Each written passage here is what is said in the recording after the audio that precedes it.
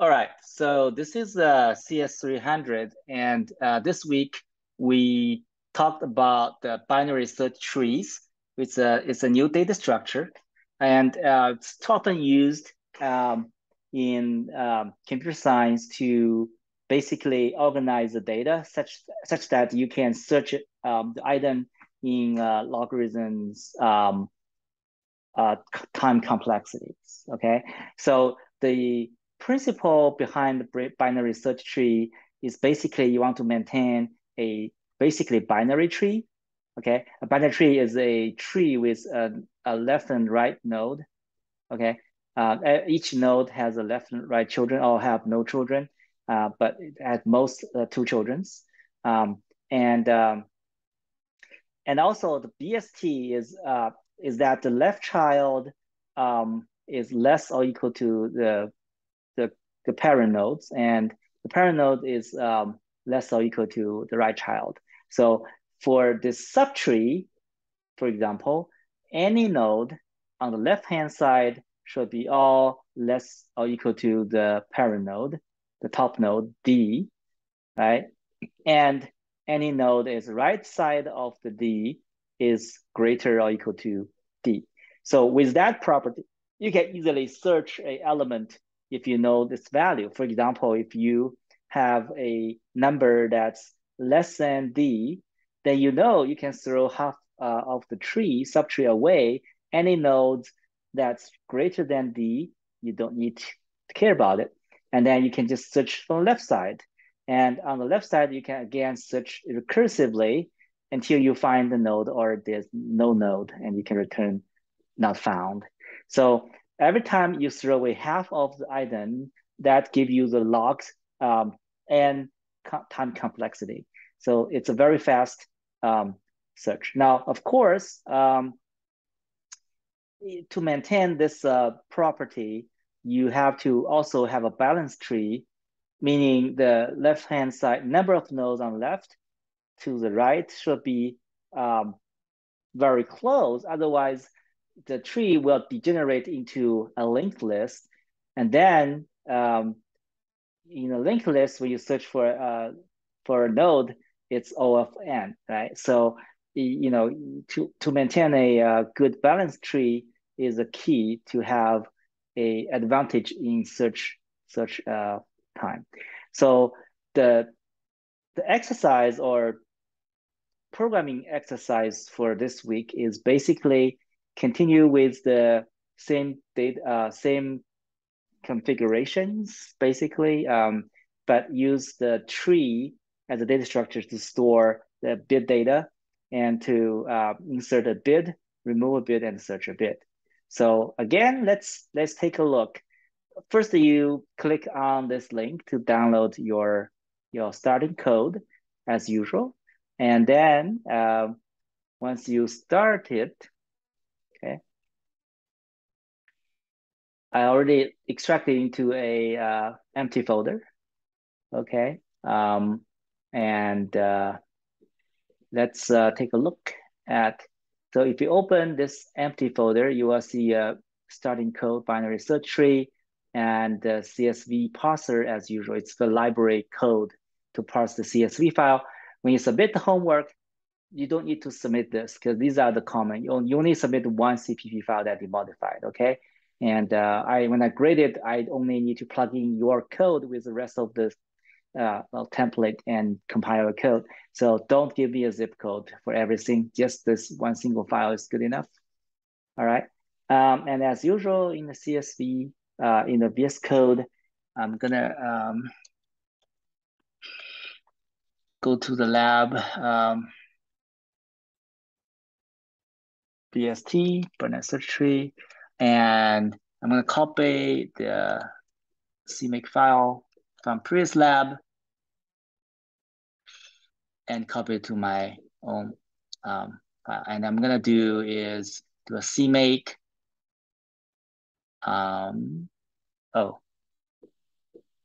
Oh yeah, you need a main CPP. So in my CMake file, I assume the source file is called the main CPP, so I can just do a symbolic link.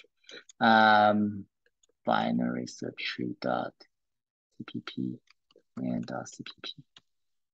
Okay, so the main.cpp will be found. Okay, cmake list. All right, and then do a make. All right, so you can see there's some errors from the starting code. This is because in the starting code, there's a couple of functions, public API is missing, right? For example, here, out-of-line definition of post order does not match end declaration in the binary search tree, so you have to declare post order as well. So here, post order, and then it's missing pre-order. By the way, pre-order, post-order, in-order traversal of the tree is a basic fundamental skill that you should master, right? This is a fundamental recursive thinking that's dealing with, if you're dealing with any tree related operations, these ordered operation is a must, right? Okay. And I think it also missed the little pre-order function.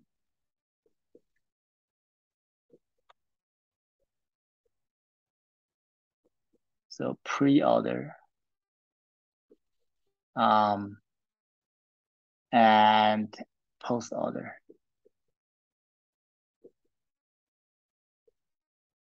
Okay, hopefully these definitions may satisfy this compiler.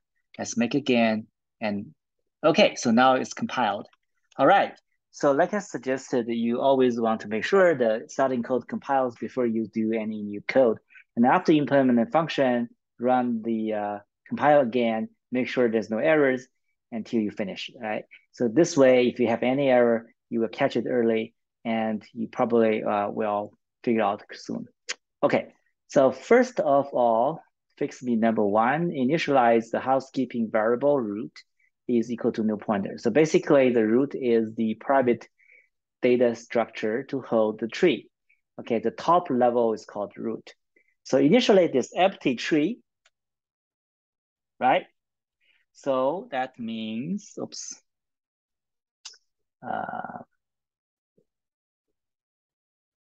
Let's go back to this. Initially it's empty tree. So what you're gonna do is just set the root to new pointer, and that's it. All right, and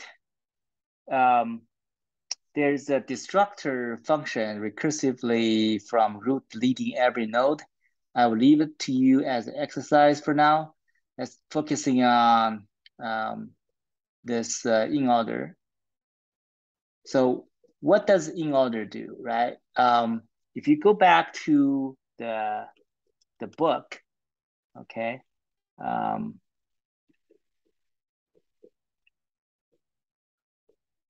the Zai books tells you how to do the in order traversal. It's binary search trees. In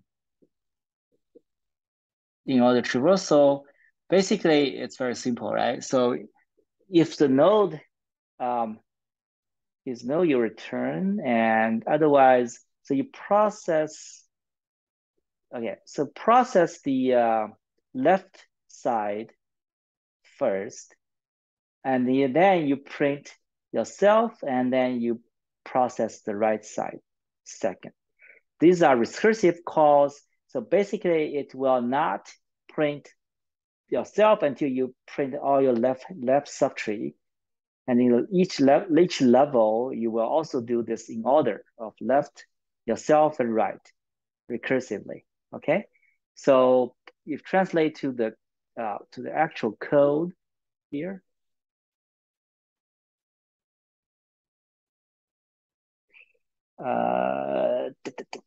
Where is it?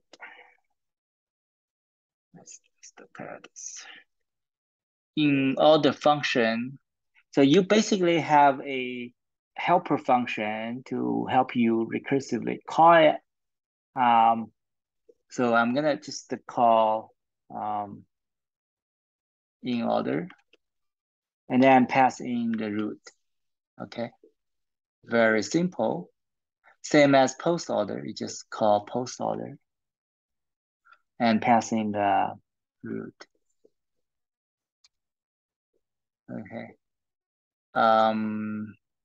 Yeah. And then the helper function for the pre-order, same thing. Pass the root. Okay. So let's go to the in order function to implement this helper function. So first of all, pre-order, in order. Well, this is a typo, right? This is in order. In order root. So basically follow the instruction.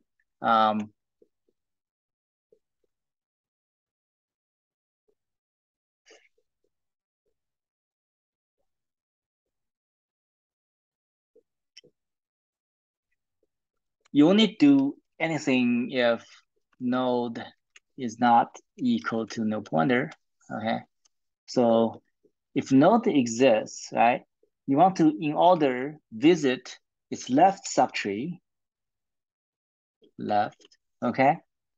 And then when it comes to your turn, you're gonna print out yourself, okay? Dot with ID and dot title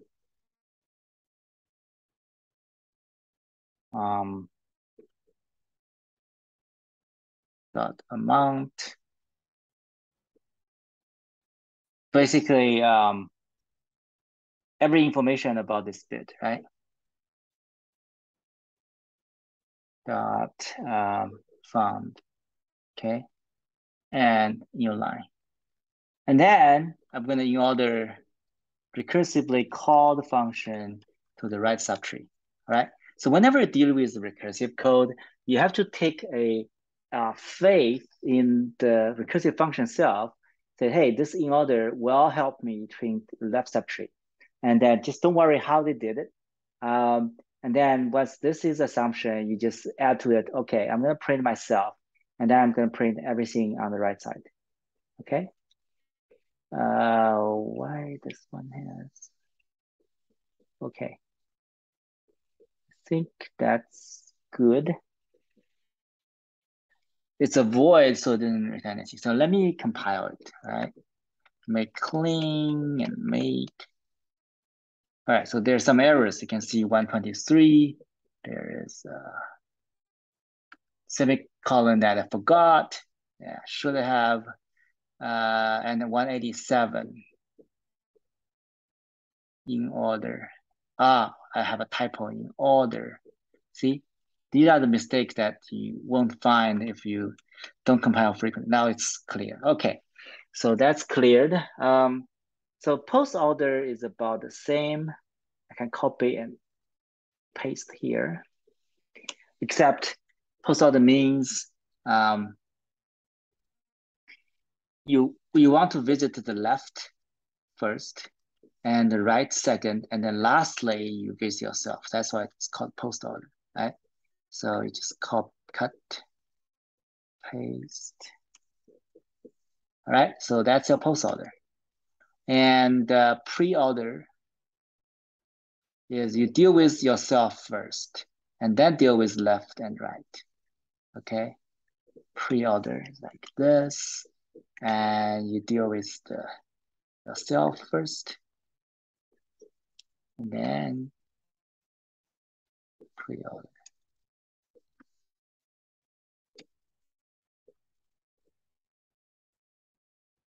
All right.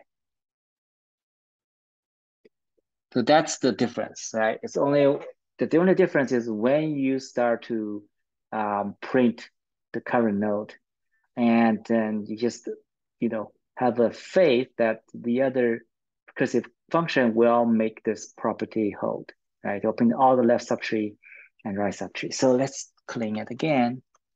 make. All right, so it's still good. Now let's do add node to insert. So insertion on top level, if root is equal to no pointer, that means it's empty tree. So if you insert any bit, you can just set this root equal to new new node with bit, right? So if it's empty,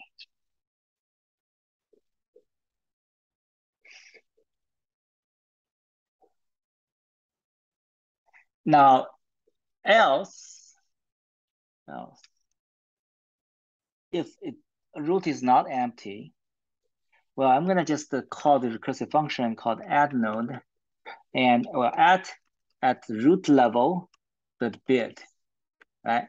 So what is this add node?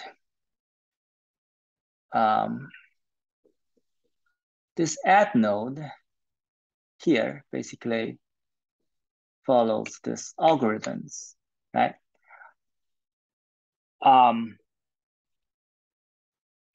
So the add node helper function will do like this. So if the node is not equal to no pointer, right? Otherwise, you don't need to, deal with it. So, and then it's also because whenever you dereference the pointer, you want to make sure the pointer is not no pointer. Otherwise, there is a second fault, right? And know the bit ID, and I'm gonna compare that because a string you have to use compare function, not equal function. Bit ID, right? If your bit ID is equal to is greater than 0, right? Does that mean because of BST, you have to know which side is bigger. So if your current node is bigger than the node that you're gonna insert, right? The ID of the bit insert. So your bit goes to the left side of your current node. Okay, but before you insert it, we also have some cases. If the left side of the node is no pointer, okay, so there's empty left-hand side, then you can simply insert there, okay? So left is gonna be the new node, which return a pointer to the bit object, okay?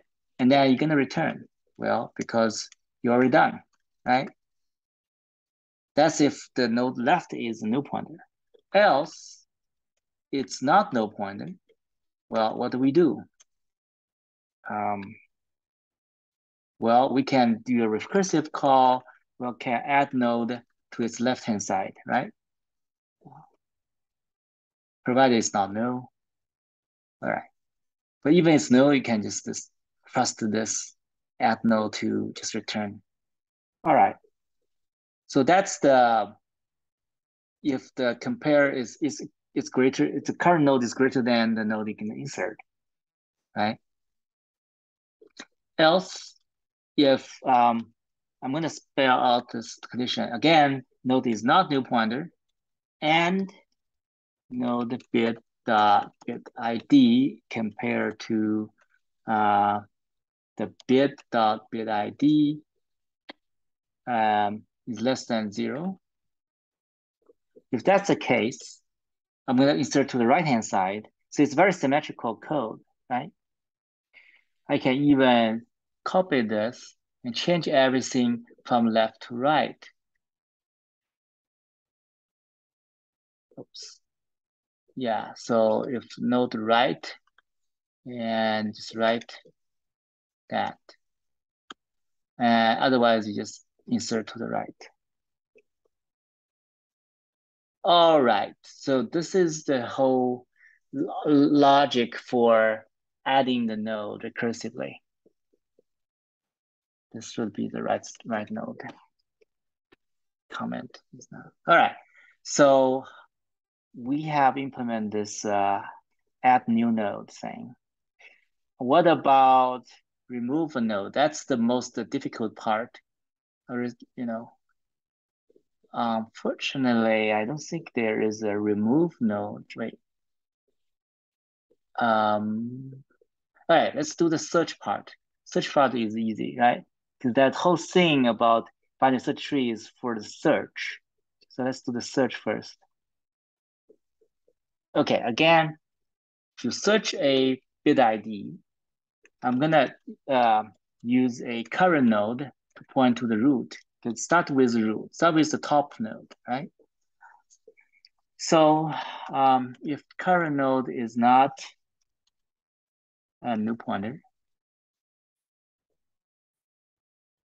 and if current bit, I'm going to compare this with the bit ID. If it's as equal to 0, that means you search, you find it, right? If you find it, what do? You return the current bit. Otherwise, if bit ID compare with the current bit dot bit ID, if it's less than that, if my search item is on the left-hand side, what do? Well, I'm gonna recursively move it down to the left. Right? So I'm gonna search left to see if I can find such a node. Otherwise, I'm gonna go to the right. There's only two ways to go because it's a binary tree, right?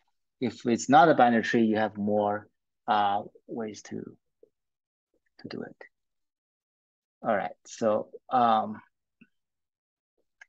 save it.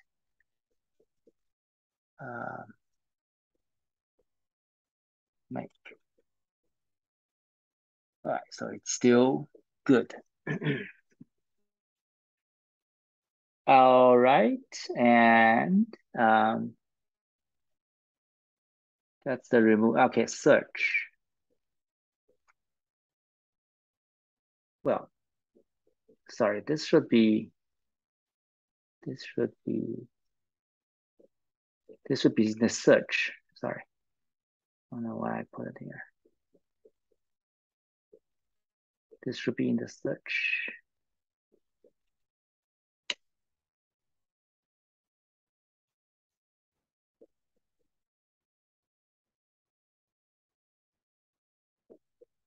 If you didn't find anything, I'm gonna return an empty bit because the return value should be bit.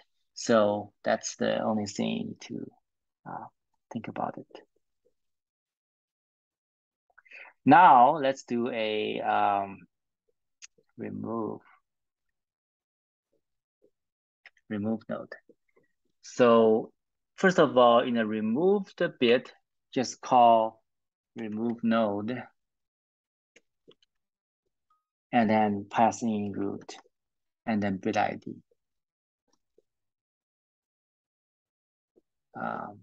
Bit ID, right? So the whole thing about to remove is in the remove node helper function again. Because we're gonna do recursive calls, right? So you need some helper function. All right, so let's do let's remove. All right, remove node. Okay, how to remove the node? I don't think they have a remove node, so I have to add this on your own.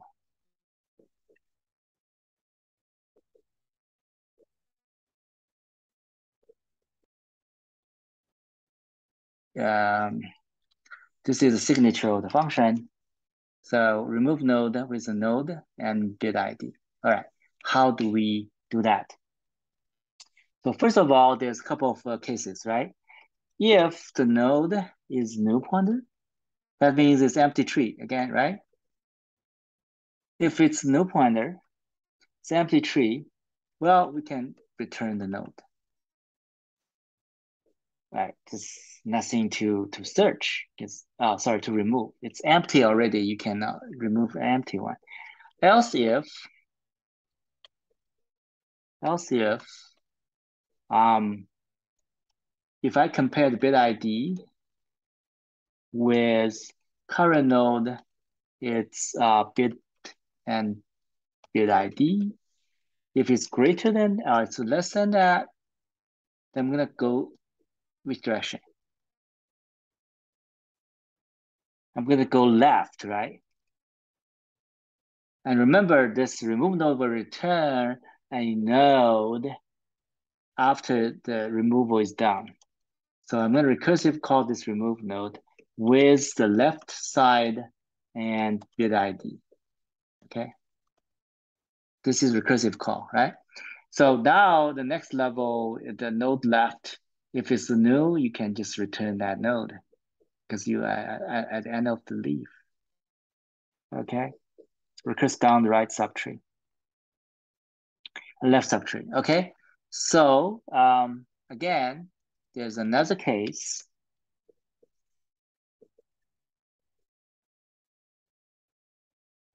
Sorry, this will be parenthesis. This is a condition.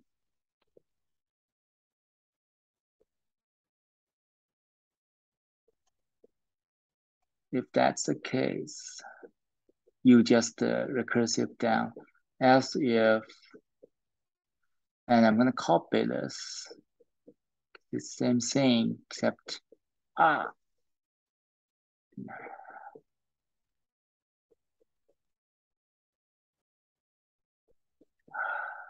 when I do undo. All right, I just want to copy it and paste it here. So it's a similar structure. If it's greater than 0, right?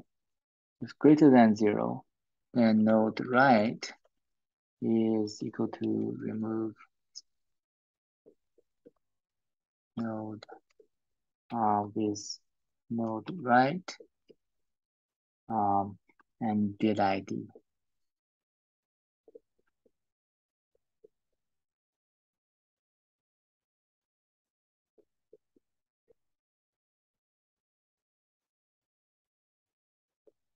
Else,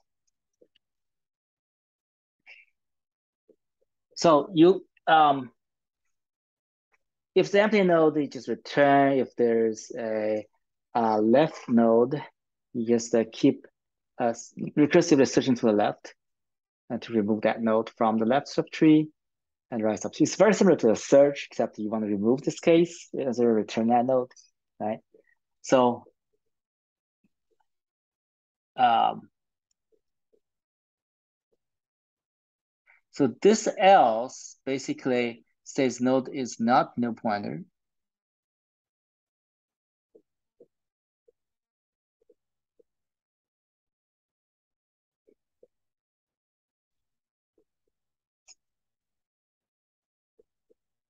Right? So basically, this else means your bit ID matches your current bit ID. So match point found. Okay. So now you're gonna have to divide that into, you're gonna delete this node. But before you delete, you have to think about the condition, right? So if the node left is null pointer, so nothing, it says no left children, and the right hand side is null pointer. So that means they have no children. It's a leaf node. This is the leaf node. The leaf node is simple, just simply delete it, right? From delete node, and so that's the delete. Now, else if node left is not equal to null pointer, but node right is the new pointer. So there's only one children. If it's one children, it's simple, right? We're gonna promote the only children um, to be that current node. So I'm gonna use a temporary node to hold this node, and then node will be whatever it's left, right? Because left is only pointer, and then delete temp.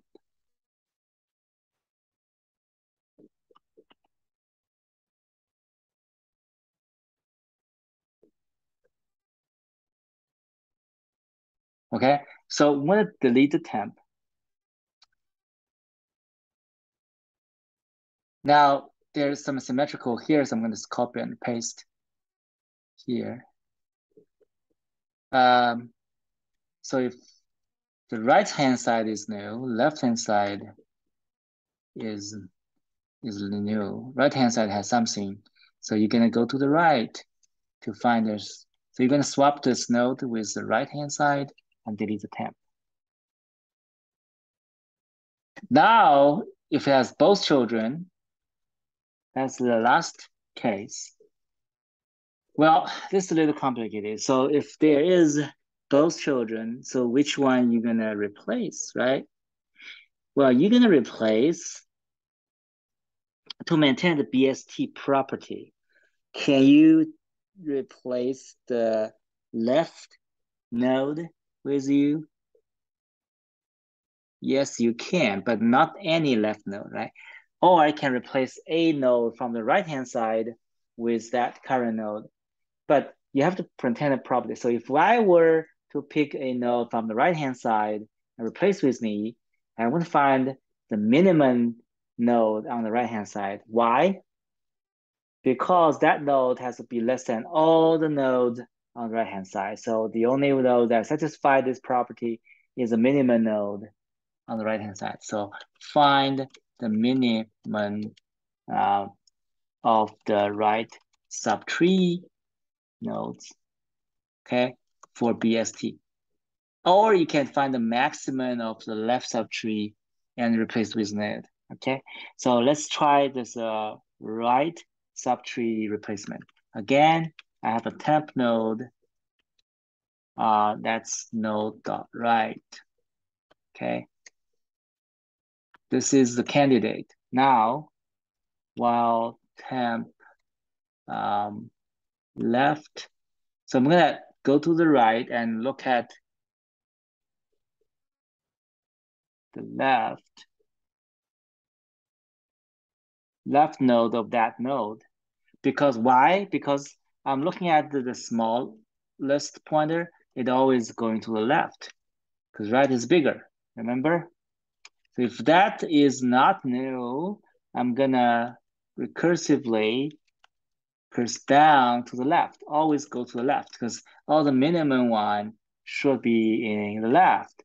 Once you have nowhere to go, you reach a no pointer, then that means you find this node. You find the minimum node. Now I can just copy that bit to the current node to be replaced. And for the right-hand side node, I'm gonna remove that smallest element from the right-hand side. So I'm gonna remove the node. Remove the node of the right-hand side with the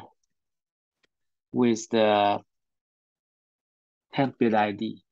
Okay, because the temp bit is this minimum node. I want to delete the minimum node from the right subtree. That's what it is, okay?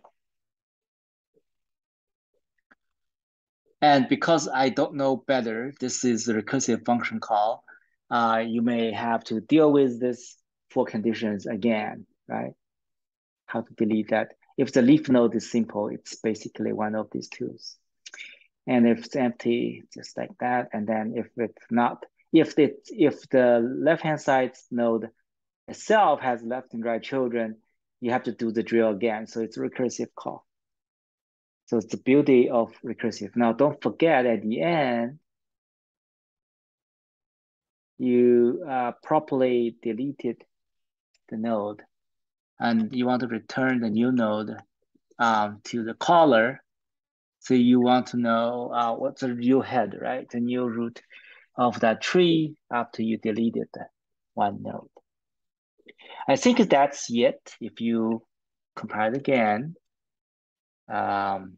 still build. If I do bid, load bids, display all bids, and find a bid, delete a bid. Okay, and then exit. So make sure you test with big data, small data, and delete multiple times. Make sure you don't have a bug. Now I said I will leave you as an exercise to do this recursively call delete every node. The hint is you can go to the side books. There is a non-recursive way to I actually give you there's a link called in order tree traversal without recursing. Basically, you use a stack because recursive call is like a stack, right? So yeah, use a stack to make it non-recursive. I'm gonna give you that link in the chat window, right? So that you can see it here, right? All right, so that's all for today, and good luck with your homework. Bye.